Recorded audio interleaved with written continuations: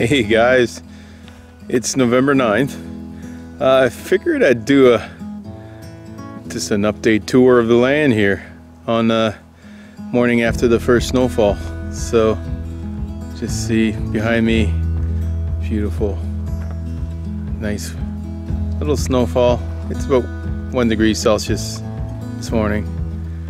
So let's go show you guys a few spots in the woods that I never got to do the first tour. Let's go.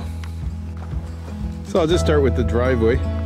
So this is the driveway coming up to our house here. And we left a lot of these hemlocks and small pines here because they were really nice healthy trees.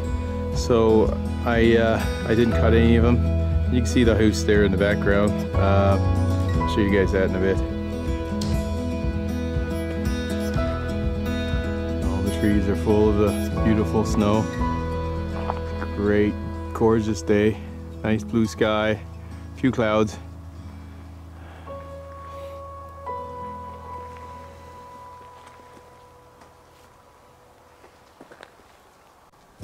So the house is roof tight.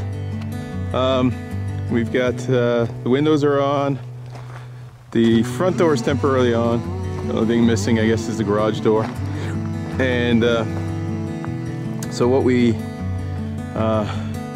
plan to do is focus on finishing the exterior over the next few weeks.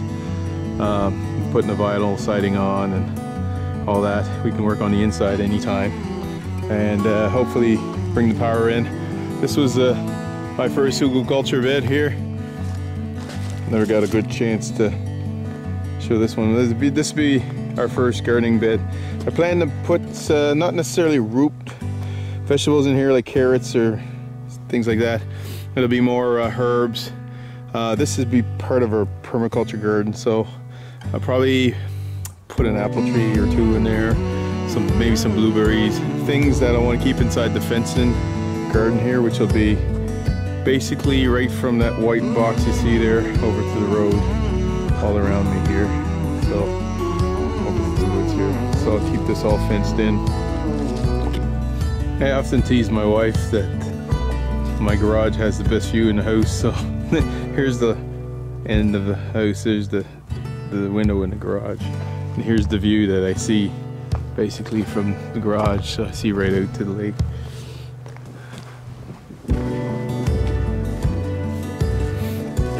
We have a little sitting area set up here typically.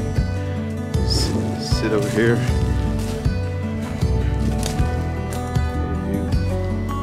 Look out, I guess. The lake. Quite beautiful. A few trees there that I'll trim later. Alright, so I'm going to take you guys up through this trail here on the ledge.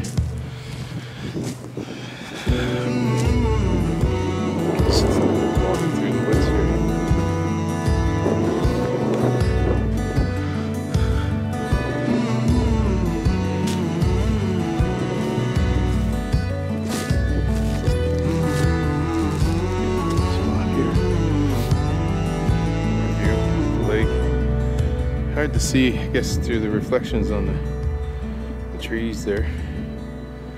I can see it here. Camera's not doing it justice. It's all lake, all the way down to the right there, all the way down across. Kind of on a little peninsula. Lake is all the way out to there. My house is just over there. I can just walk through this little trail here. This is like a little moss knoll here. Beautiful little place to sit and have a picnic. It's the fall, but I mean in the summer. This is a lush green moss boulder here. There's a nice little pond here. Spring or fall. First little frost on the water. And a little trail meanders down through the woods here. you can see how beautiful this landscape is here. I mean, it's gorgeous. And why we feel this is our dream property and our dream.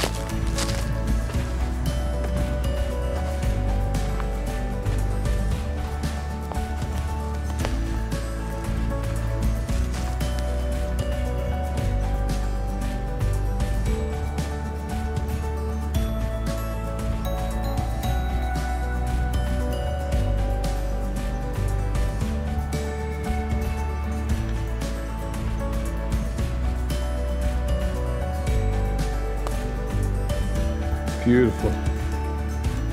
Gorgeous little area here.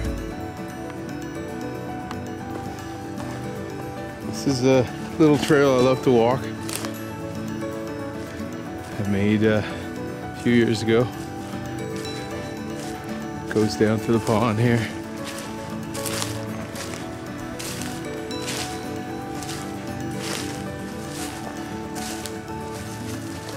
Feels like something out of a movie.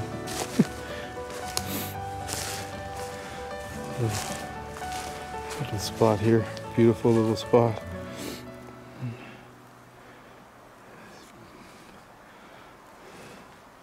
Some water. It's kind of a bog or a swamp, I guess, or I'm not sure what the appropriate word is for this, but it's kind of a microclimate, really, when you think of it. Everything in there seems a little warmer than up on top, so. And here's a little trail, follows, meanders down, follows this pond here, all around it. Oh, there's a tree here. It fell since. Candidate for my next hugelkultur bed. Let's see the pond here. Few trees in there. We had a big storm a couple days ago here in this area, so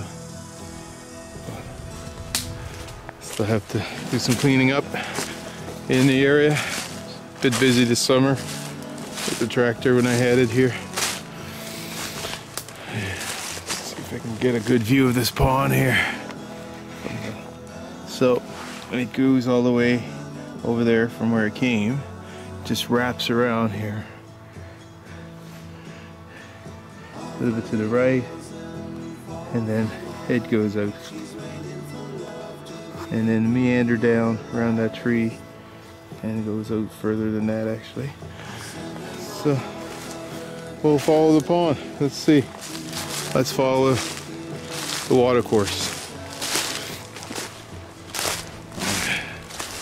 Here we go.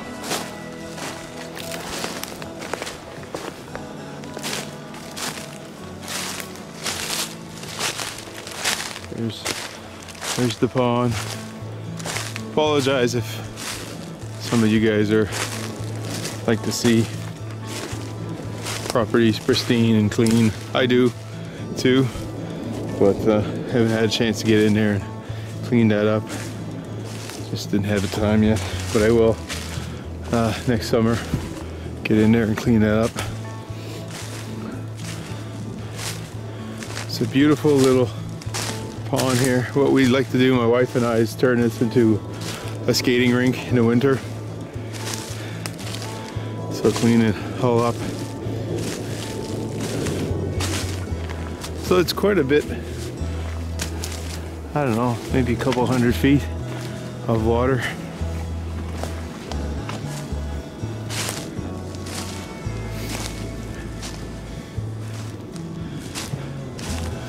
And this is what I like to call my brook area. The brook kind of starts here, and then I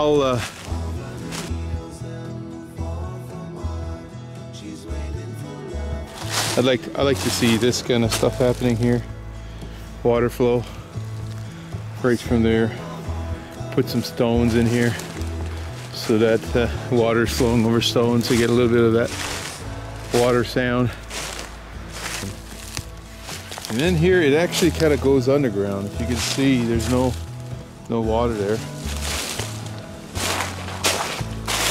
Then on this side, it kind of reappears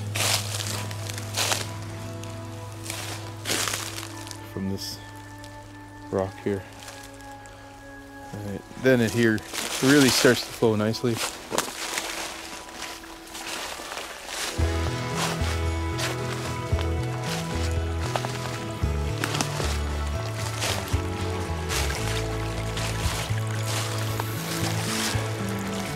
This is what I like to see.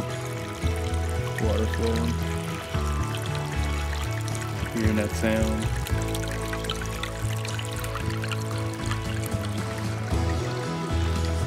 Through here, down in there, drop under this tree here.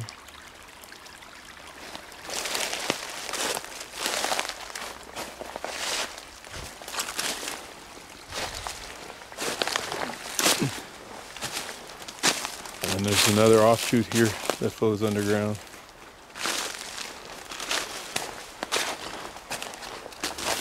I'll go by one of my favorite trees here. I like to call my thinking tree. Right under here. That's a gorgeous tree. It's just a maple that got uprooted, and the roots are exposed under here. So get some very nice looking exposed roots. You can see the two roots here coming out of the ground. So there'll be no tractor driving on this side of the property. And then I'm gonna try to get another shot of that little brook. There it is. Kind of coming through in and around those little trees here.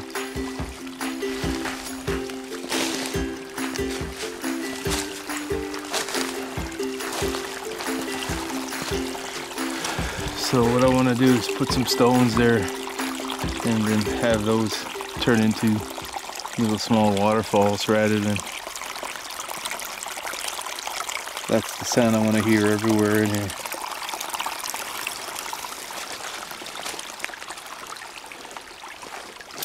Then at the base here,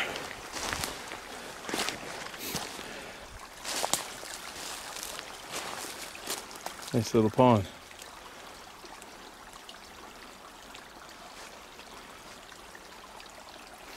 So, beautiful little area at the base of my property. I don't know, maybe 20 feet of elevation here between the base here and the top. Alright, so now I'm on the other side of the property, taking you through a little tour of the houses right here. So this is just to the left of the house. And what's going on in this area? I'm taking you over to our swing tree.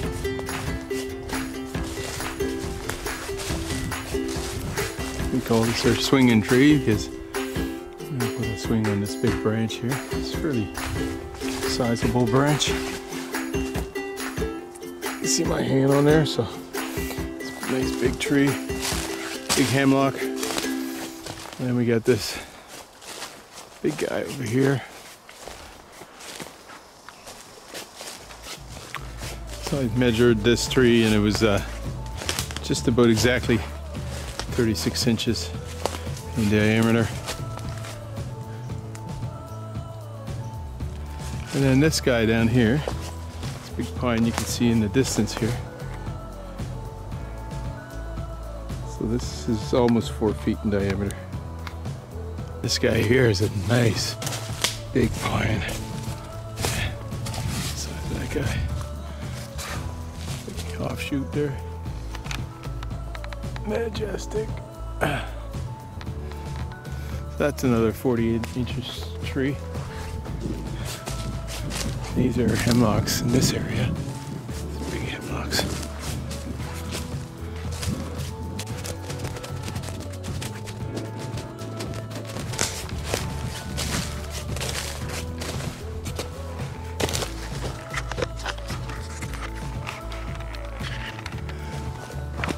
See, big hemlock.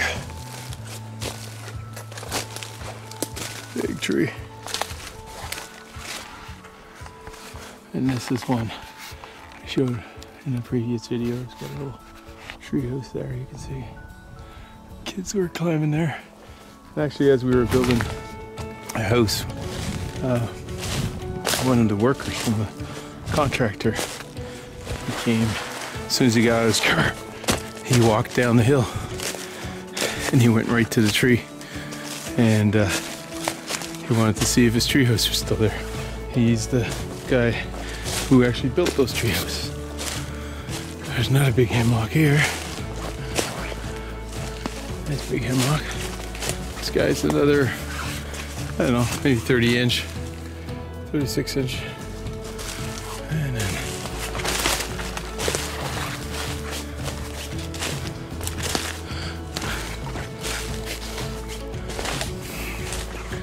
this is why I love these hemlocks. Just take a look at this tree. Take a look at that. It's just a big triangular tree. You can see nothing else grows under this canopy. It's clear all around. And this, never measured this one, but it's at least 36 inches in diameter.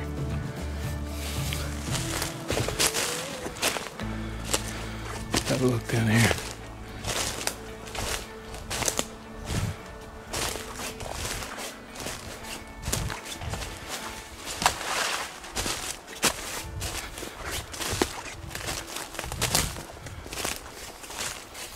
Nice big pine here. Big pine. Nice healthy one. Nice staying stall. Straight. Another nice hemlock.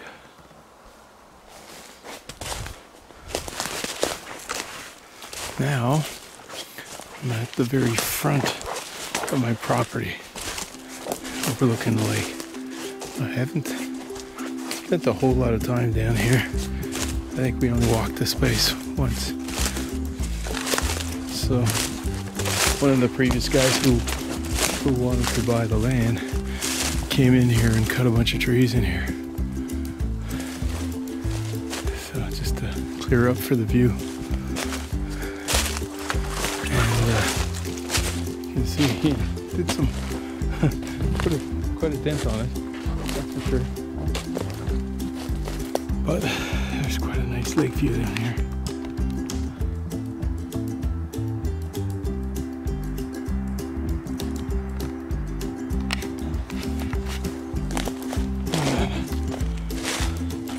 Oh, I guess the last windstorm took out a tree. That's not good. It's the kind of thing that happens. Well, this is what a good example of copicing, actually. So there used to be a tree right in the middle here, and the guy cut it. When he cut that tree, here's what grew all around it. So this is be maybe another couple years. I'll let these grow, and they'll be ready for firewood, but out of one stump came, I don't know, maybe a dozen trees, a dozen branches. So that's how I plan to do my firewood, using coppicing techniques. And then you don't have to split the wood, right? So you end up with just nice sized wood all the time. Clean, it's not splintered or anything. It's easy to grab that, stick it in the stove. So this is why I think I need to be very wary of these spruce trees here, because the wind just grabs them, tears them out like nothing. I'd rather have a bunch of hardwood down here, to be honest with you. I don't have that issue. So a lot of this will end up as aquaculture feed, and then come down here and thin this out. Just keep this maintained. That's how I get my view.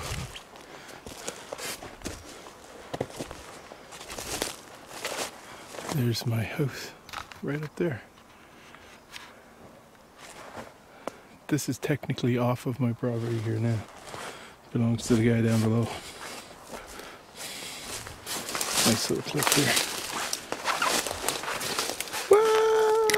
Wah-hoo-wee.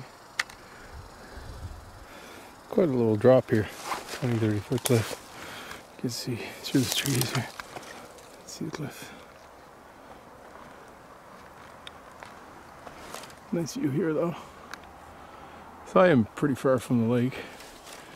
Not far enough to not pay the taxes. Huh.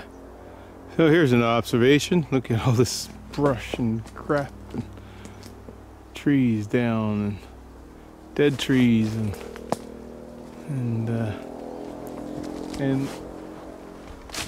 look at the sun over here. So what I'm seeing is that, and I've been down here midday in the summer, this area gets an incredible amount of sun. So what I'm thinking I'm going to be doing here is turning all this into a garden area. Nice aquaculture. Got all the materials here. You got lots of little trees around that I can thin out and chip and turn this into this ugly area into something really beautiful. Just need to bring the tractor here and bring the stuff to the tractor, I guess. Just so much of this could be chipped, like all this brush can all be chipped. So, and then out through here you can see there's some new life. So a lot of this new life can be thinned out, and rather than having, say for example, a bunch of these here, I can just thin it out, keep a few. Same thing here, keep a few of these, keep a few of these, right? The rest, turn it into some chips. So a lot of brush here, I'll be chipped. So I could really clean this area up, make something really nice in there. But this is really a microclimate, this area. Doesn't seem like it to you guys, but from where I'm at, it's the amount of sun here, exposure.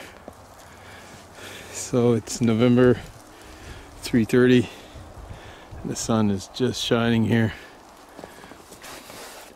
And in the summer, the sun shines through these big trees here as it's coming up.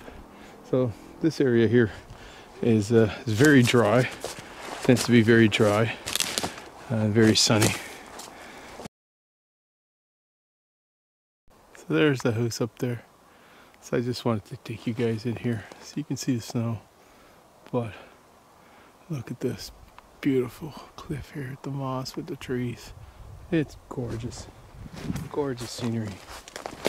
We fell in love with this land at first sight. I mean, we just came down here, walked around a little bit. When we seen this stuff, we were like, okay, there isn't a whole lot of commercial properties available that have this kind of different areas, you know. And what's really special about this property is that we have many different types of areas, you know. So we have this rocky, cliffy area here, and then we've got that pond area, and then we get the nice plateau, flat area at the top. It's a very unique, very special property to us.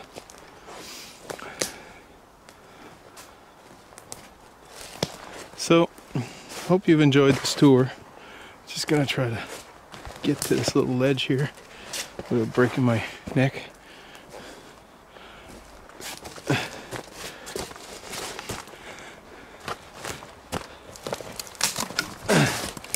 There we go.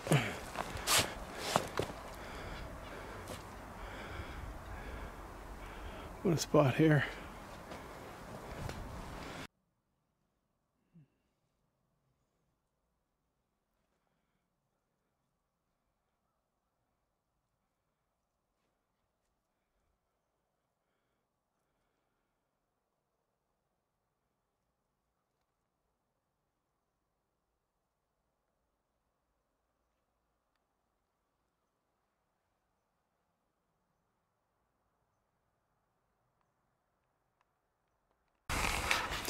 So, I hope you guys enjoyed the little walkabout here. This beautiful fall day. This is just a view from where I was down. I mentioned I wanted to do the hugelkultur beds. Beautiful view.